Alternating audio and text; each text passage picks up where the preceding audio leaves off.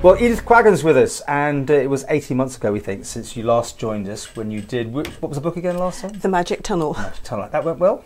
Very well indeed, yes. Well, we had to have a reprint in the middle of the summer. Oh, yes. Oh, fantastic. Well, Jinny the Witch is your newest one now, and of course with Option A coming up, that's absolutely perfect timing. It's been out for a little bit though, but today you're here to talk about it. So you've not only written it, you've done all the illustrations. Beautiful. Yes. Well done. That must take some time, doesn't it? It does. That's the worst part of doing the book. Is it? Yes. Really? Yes. What's the idea though? What tell us about, exactly, well, no, not exactly, but not to give it too much away, but what was the thought on this one? The thought was that when I was writing The Magic Tunnel, I thought, well, we have Option A down at the railway, so why not write a book about Jinny the Witch? And that's how it came about. I'd practically written this by the time the other one was published. Oh. But I needed to see how that would sell, and as I say, it sold extremely well.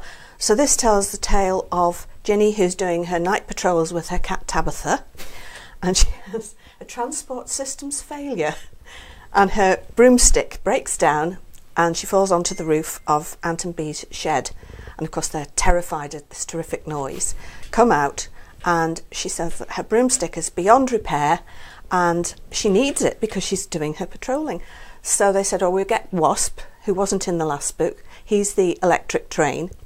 And Wasp comes out and they're saying to him, where can I get another broomstick? And they said, well, how about the Magic Tunnel? Because that's all decorated for Option A. So that's the story, that they go into the Magic Tunnel with all the spooky ghosts and witches and cats.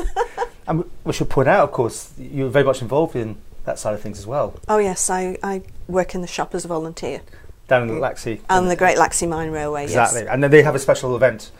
Every year. Every year. Yes. We're hoping to be down there, I think, for this year. Yes, 20th of, Sunday the 20th of October, 1 to 7, and then the following Saturday, the 26th, and the following Sunday, the 27th.